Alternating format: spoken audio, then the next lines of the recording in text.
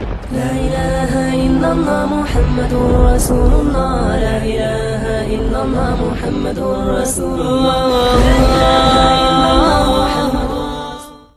اسی طرح امام سیوطی جو ہے وہ تاریخ الخلفاء کے پیج نمبر 381 پہ امام عبد الرزاق سے روایت کرتے ہیں، اور وہ اس روایت کو مصنف عبد الرزاق میں لکھتے ہیں۔ حضرت علی کرم اللہ وجہہ سے روایت ہے کہ آپ کی خدمت میں ایک شخص اپنے ساتھی کے ساتھ حاضر ہوا، اور ایک عجیب مقدمہ ہے، بڑا عجیب مقدمہ ہے۔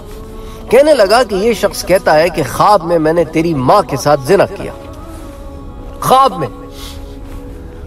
میں میں نے تیری ماں کے ساتھ زنا کیا، اب آپ فیصلہ کریں میرے اور اس کے درمیان۔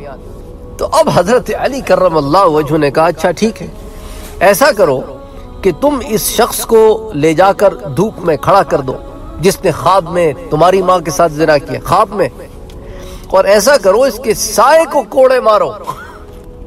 مطلب یہ کہ یہ شخص تو سزا کا مستحق نہیں ہے، وہ تو خواب کی بات تھی، سزا کا اطلاق تو اس پر ہوگا جس نے زندگی میں دنیا میں اس قسم کا کوئی کام کیا ہو۔ خواب تو کوئی بھی خام خیال ہو سکتا ہے۔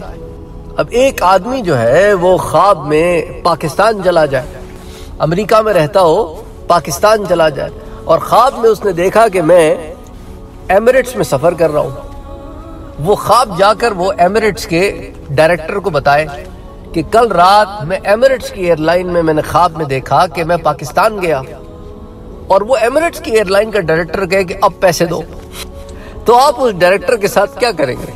بس وہی حال پھر اس آدمی کا بھی تھا۔ تو اس لیے حضرت علی کرم اللہ وجہہ نے اس کو کہا کہ کیا عقل کرو، کیا بے وقوفی کی چیزیں لے کر آتے ہو۔